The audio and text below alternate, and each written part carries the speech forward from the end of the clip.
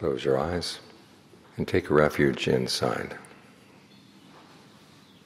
As the Buddha said, the self has to be its own refuge. Who else can be your refuge?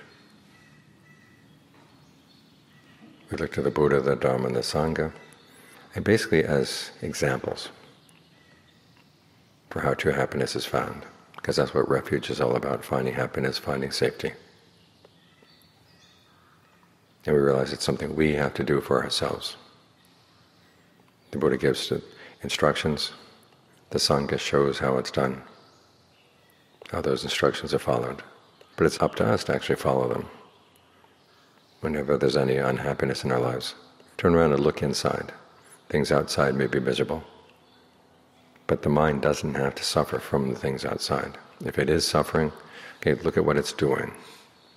This is one of the reasons why we meditate, to get the mind really, really still so we can see what it's doing. Otherwise we're in the action so much we don't see it. But we can step back, then we can see, oh, we're doing this, this is what's making us miserable, and we can stop doing it. That's the good news. As the Buddha said, if people couldn't abandon unskillful qualities and develop skillful ones in their place, he wouldn't have taught. But here he did teach, which shows that he has confidence in us. And so we should have confidence in ourselves that this is something we can do. We can find safety through our own efforts. So we try to be mature in how we find happiness, because that's what makes all the difference. Everybody's looking for happiness. Everyone's looking for well-being. Everything we do and say and think is for the sake of well-being.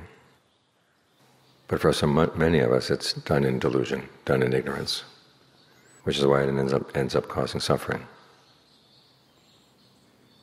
If you could step back and look at the human race, this would be the big issue in the human race, is everybody wants happiness and they're clambering and fighting and one another and just doing things that destroy their happiness, yet they don't realize what they're doing.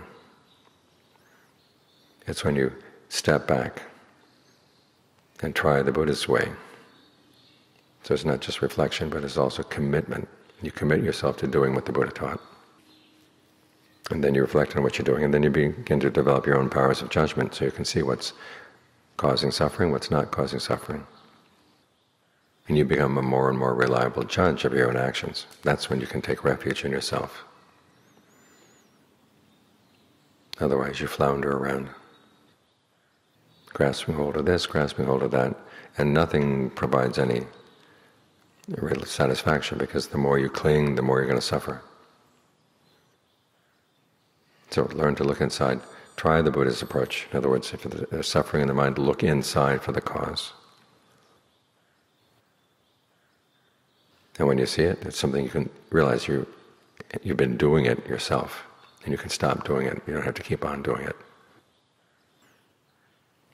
And that's when you begin to see the true value of the Buddha's teachings. Up until that point, when you can see yourself letting go of something you've been holding on to that's causing suffering, up until that point it's just news.